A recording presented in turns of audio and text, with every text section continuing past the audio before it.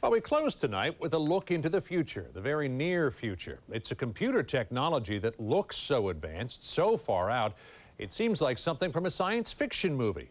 And in fact, that's exactly where you might have seen gesture technology before, as Bill Whitaker reports for tonight's Eye on America. Well, we're looking at a demonstration of the G-Speak gestural technology system. John Underkoffler is putting the G in Gee Whiz. In a downtown LA warehouse, he and a caffeinated team of computer wizards are conjuring up the next big thing, gesture technology. So you can move anything, anywhere on the screen? Absolutely, and all one needs to do that is to point to it and just sort of grab it. Gives new meaning to point and click.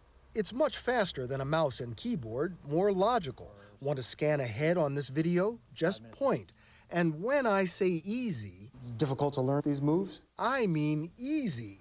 I got the hang in seconds. How about that? Navigate the city, even in real time. Just point. Imagine this would come in handy for traffic controls. You bet. And I thought this was science fiction. Because it first appeared in the sci-fi movie Minority Report. The movie was actually based on work that we were performing at MIT. So it wasn't really science fiction. No, it was only masquerading as science fiction. Now it's science fact.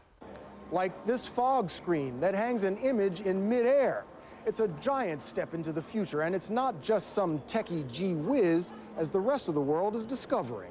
Colonel Bruce Stirk runs the extremely high-tech battle lab at Langley Air Force Base. But when he saw Minority Report... As a military person, I said, my goodness, how great that would be if we had something similar to that. He might soon. Defense contractor Raytheon is financing the gesture technology team, seeing potential fighting terrorists by scanning and matching images, and fighting wars by coordinating the flood of intelligence and making it instantly intelligible in the heat of battle. Our customers are very interested in decision quality, actionable information. That's their term. They want speed and accuracy in getting that information. Underkoffler sees less lethal uses, too. Video games, there's a clear use.